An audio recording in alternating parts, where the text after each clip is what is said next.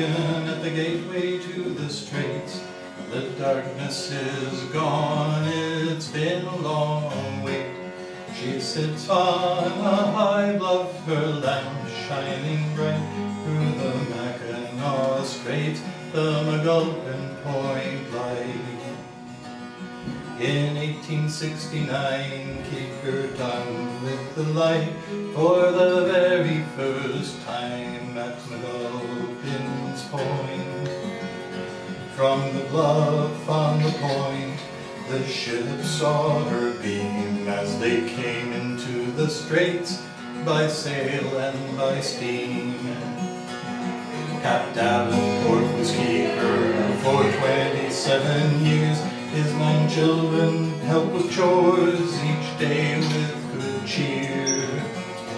When the burning Waldo Avery pitched just below the light, the kids outsaved the 17 crewmen all that night.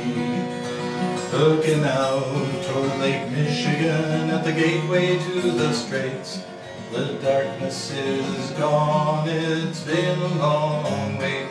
She sits on a high bluff, her lamp shining bright through the Mackinac Straits, the McGulpin Point Light.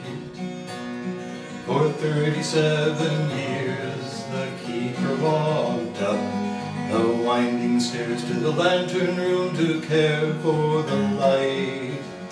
Behind a 3.5-order lens, a kerosene lamp gave out a 3-second flash of white. Then Mackinac Point took over, McGulpin Point went dark. It returned to private hands after serving as a park. Then the county finally bought her, and the Lighthouse folks took over, and McGulpin Point Light is shining once more. At the dangerous western opening to the Straits of Mackinac, where schooners in spring were often stuck in ice waiting for the thaw. 100 feet above the Straits her tower can be seen, and lake boats once again can see her life-saving beam.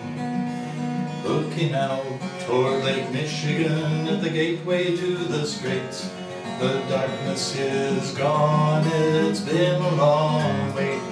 She sits on a high bluff, her lamp shining bright through the Mackinac Straits, the McGulpin Point Light. Very good. Good job. I like that. Yeah.